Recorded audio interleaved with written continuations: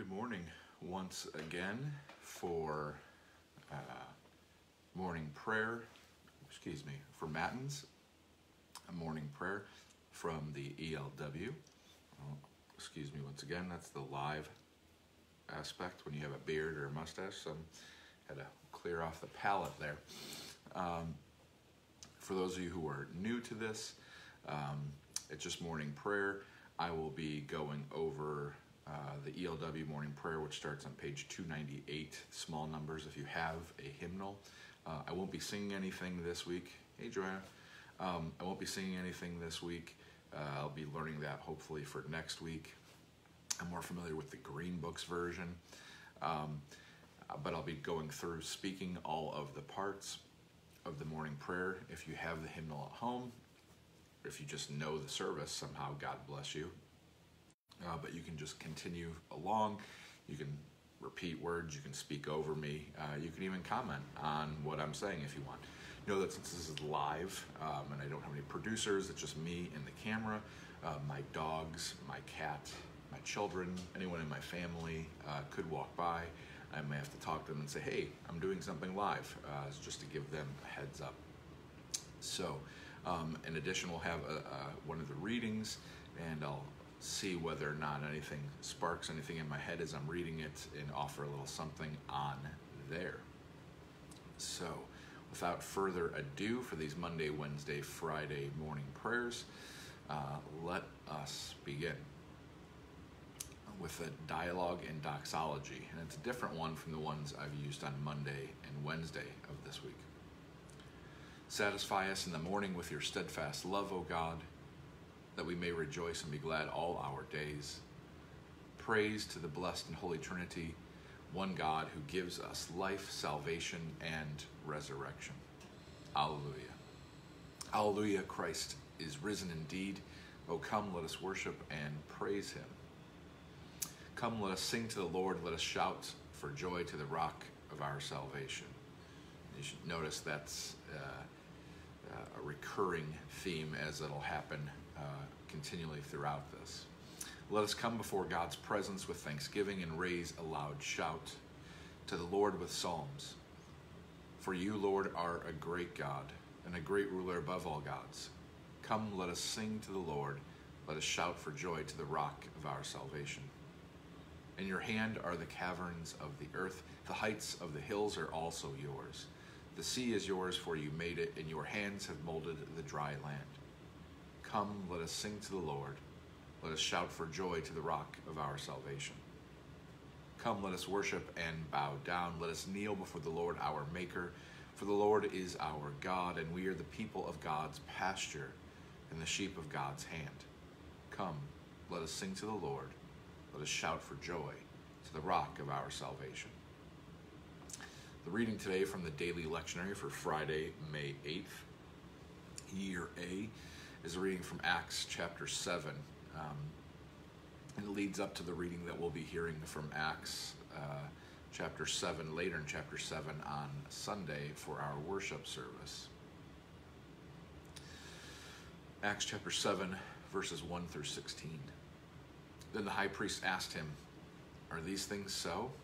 And Stephen replied, "Brothers and fathers, listen to me.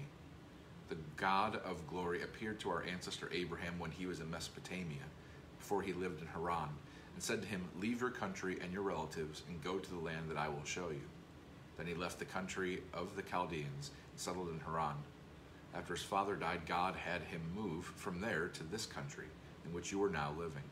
He did not give him any of it as a heritage, not even a foot's length, but promised to give it to him as his possession and to his descendants after him, even though he had no child.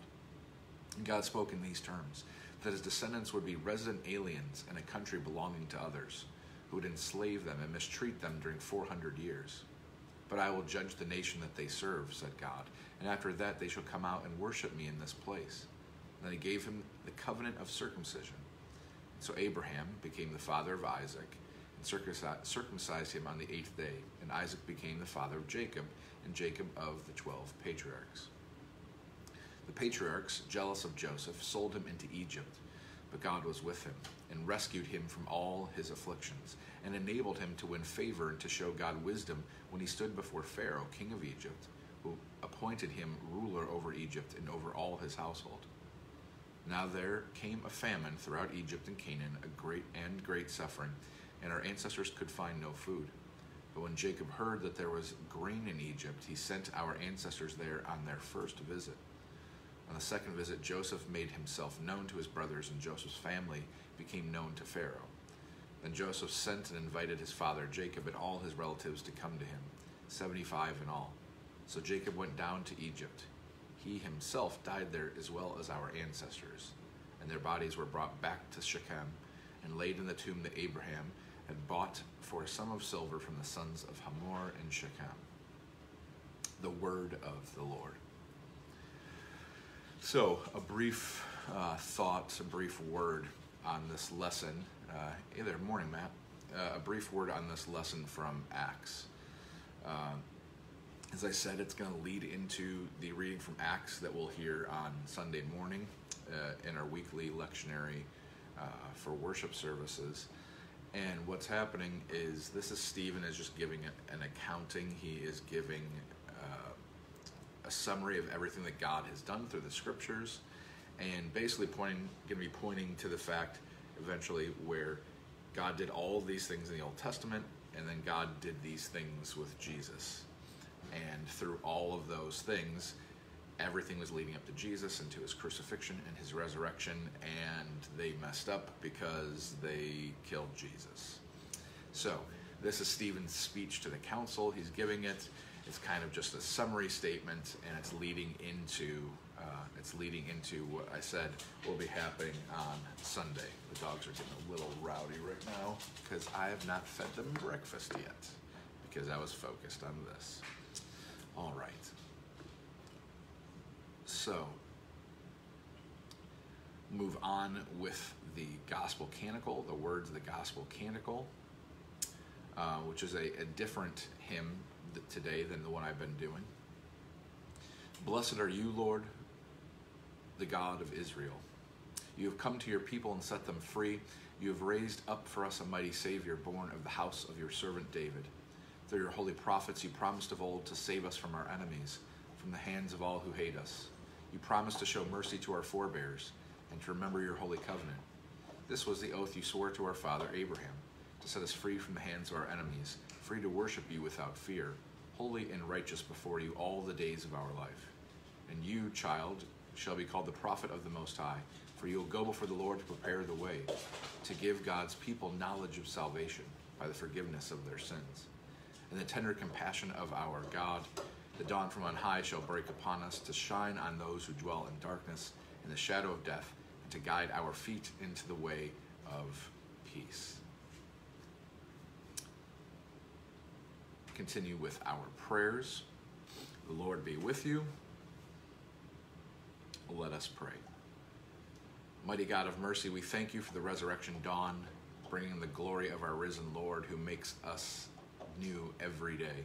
Especially we thank you for the sustaining goodness of your creation, for the new creation in Christ and all gifts of healing and forgiveness, for the gifts of relationships with others, for the communion of faith in your church. Morning, Carol. Merciful God of might, renew this weary world, heal the hurts of all your children, and bring about your peace for all in Christ Jesus, the living Lord. Hey there, Rick. Especially we pray for those who govern nations of the world, for the people and countries ravaged by strife or warfare, for all who work for peace and international harmony, for all who strive to save the earth from carelessness and destruction, for the Church of Jesus Christ in every land. We give thanks to you, Heavenly Father, through Jesus Christ, your dear Son, that you have protected us through the night from all harm and danger. We ask that you would also protect us today from sin and all evil, so that our life and actions may please you. Into your hands we commend ourselves, our bodies, our souls, and all that is ours. Let your holy angels be with us, so that the wicked foe may have no power over us. And we continue with the Lord's Prayer. Lord, remember us in your kingdom and teach us to pray. Our Father, who art in heaven, hallowed be thy name. Thy kingdom come, thy will be done, on earth as it is in heaven. Give us this day our daily bread, and forgive us our trespasses, as we forgive those who trespass against us. Lead us not to temptation, but deliver us from evil. For thine is the kingdom, and the power, and the glory, forever and ever. Amen. Let us bless the Lord. Thanks be to God, Almighty God, the Father, the Son, and the Holy Spirit. Bless and preserve us. Amen. So pray that you have a good day. God loves you. And we'll be having on Facebook Live at 10:30 on Sunday morning a children's message, and kind of like an expanded children's message, really meant for everybody, but has a focus on children. We'll also have, beginning at 8:30 on Facebook and YouTube and our website, I believe, at 8:30 in the morning, a link to watch the worship service that's been prepared for this weekend. That's still in the making right now. So God bless you, and if I don't see you over the weekend, God loves you, and I'll see you on Monday. Have a great day.